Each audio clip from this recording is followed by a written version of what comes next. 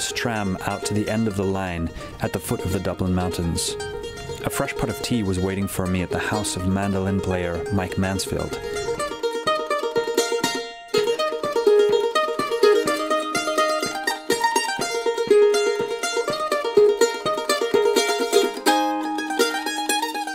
In Irish, Scottish, and American bluegrass music, mandolin players have adopted the flatback mandolin. It looks quite different from its ancestor, the classical Italian mandolin, which I heard in Tuscany when I interviewed Mauro Redini for an earlier Stringdom episode. I asked Mike about why the classical mandolin wasn't suitable for traditional Irish music. A lot of the times they were unportable for Irish traditional music sessions because a lot of the times you're playing in pubs and all this kind of stuff, and you want to put it on the table.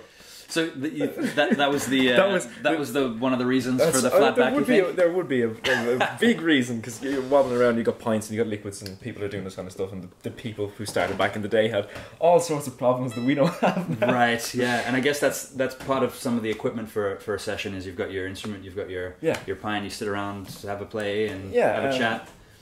I mean, a lot of people don't drink like they do back then, but it's kind of the staple and the way they'd have it.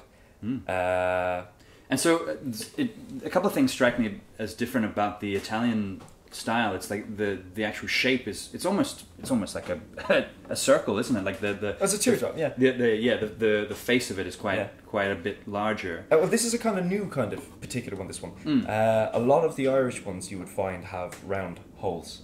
Ah, I see. The development of kind of jazz and bluegrass in America has really started to come in over here, and there's a lot of change, there's a lot of progression, and the F holes here is a lot more like a violin. And so maybe we can chat about some of the techniques, because you were saying earlier that there's a lot of relation between the mandolin and the fiddle, like fiddle music, mandolin music. You see, you're trying to... One of the things about the mandolin is that a lot of it in Irish music is trying to replicate. You're trying to replicate what you can do on a fiddle, right? And which is not possible because one is a legato instrument and one is a staccato instrument. Yes, so you're playing with a pick here, as opposed to a pick. So you're trying to get it as fluid and as like you'd have different ways of doing it. Like there's different types of tunes in Irish music. So you have jigs and reels and slides and polkas and like it. To try and get like a polka, you would try and go as many downstrokes as possible. So you don't downstroke for nearly everything, and then... Could you give us an example of something like that?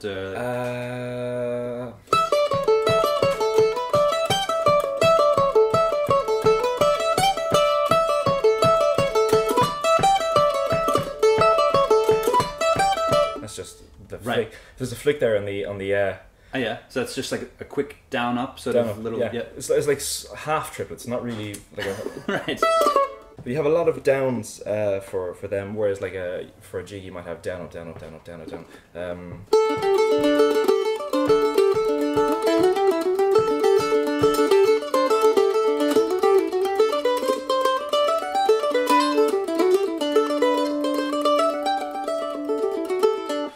Right. And I noticed you had there was a proper triplet in there. Yeah.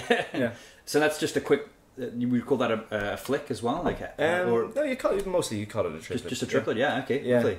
And that is that emulating the sort of? Because I know there's a bowing technique as well, a fiddle technique. Yeah, you try to make it as much as possible. You're kind of dictated by what you can do.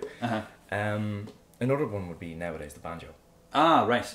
And do you think that's been growing in traditional music? Yeah, banjo is probably more essential to traditional music than a mandolin would be. Right. At least in this kind of... And has that always been the way, or it's louder? Yeah, right. Okay. It's louder. It would drown over most kind of mandolins. So right. You would have at a traditional session where pretty much the tradition is based, the mandolin would be behind a banjo, and you kind of play up to them to try. So why don't you describe, maybe there'd be some people watching that aren't familiar with the sessions of Ireland and all kind of, I guess maybe you could say Celtic music, okay. Scottish, Irish. So why don't you walk us through how it sort of works? What can you expect from a session? Yeah. Well, there's a lot of kind of, I suppose, session etiquette that comes in where... so it's essentially you're mainly in a pub. Yeah, usually. The tradition begins kind of in a pub, but I suppose down in the country, not so much. It would be house parties, and you might have kind of wakes or kind of stuff where people meet up, and there's some sort of thing on, and people do that, and that's it. So bring your instrument, call a tune, everyone joins in. And there's a different type of music that's played in a different place, and you would be respectful of what they're playing, because they might not have the same tunes as you, and they might not have play them the same way as you do, and there might be variations from this note to that note, which is kind of dying off. Right. So you think it is becoming a bit more standardized? Yeah. The internet and things like the session and stuff like that, and people putting up formally written versions of tunes, which are all being collected nowadays, and that leads us to this point where we have designated versions, and people are slowly they have maybe 10 designated versions, but they kind of whittled them, are getting more and more homogenized. Interesting. It sort of strikes me as it's almost like a conversation, because if you're joining a bunch of people in one setting, or you're in a pub, and maybe you're traveling and it's not your home turf, like you're always going to be a bit more respectful, and it seems like there is a lot of communal kind of sharing of music, rather than we're all going to play this one. Well, what tends to happen is you have like one place and it has host musicians, right? And people go in, and there may be maybe 2 or 3 of them, and they're hosting this so that other people can come in, and maybe there's younger players or newer players who come into this session, and they meet these people, and you make the most of them, and you make much of them, and even if they're not very good, you do your best, because that if you don't, you're harming the tradition. Exactly, you're not helping, and you're probably going to have a horrible time as well if you're sitting there feeling horrible. It's not worth it. So you try to put in the thing, and what happens is at sessions you meet other musicians, and you get a gig here and you get a gig there, and people get a session gig, so they host this, and then they say, okay, well, I will invite this person, and then this person maybe has a gig here, and then they invite you for that one, and then you end up with a very big circle of musicians that you might work with, and then I guess you kind of share the tunes as well that certain people like, and you get to... So you go to a different session, and they have a whole different list of tunes that they would consider as their standard. Yeah, interesting. There might be a variation of speed in a particular place. You might have some sessions that are known to be catering to younger or newer players, and other sessions that would not be. Right. I'm wondering maybe if we can chat a bit about you saying this kind of regional varieties, and we were chatting a bit about the difference between like Scottish and Irish music. Do you think you could demonstrate a bit of like some of those key features? Maybe you could play what you were playing earlier. Oh yeah. That was a Scott Skinner tune. Right. Obviously, I'm trying to interpret this on a mandolin. Yes. And what's the tune called? The Iron Man.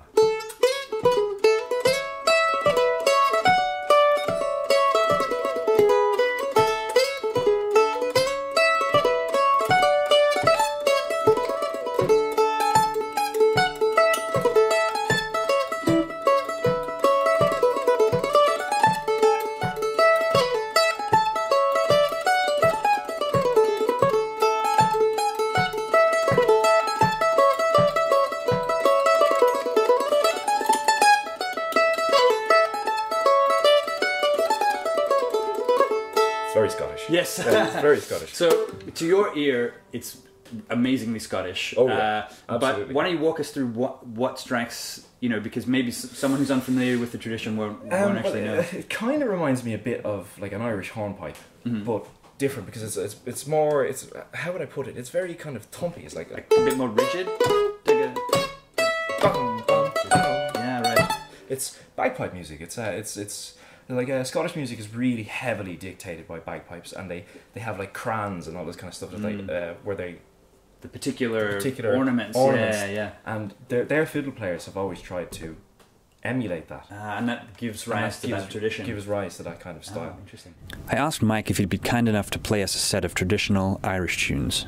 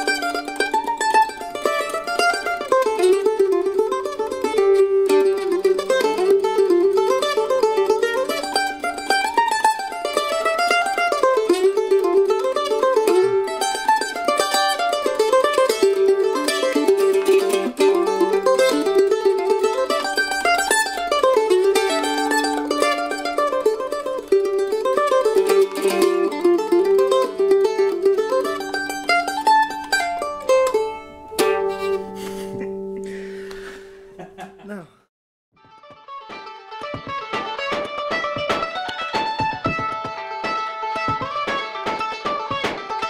Thanks for watching. Click on the links for more interviews, follow us on Facebook, or subscribe.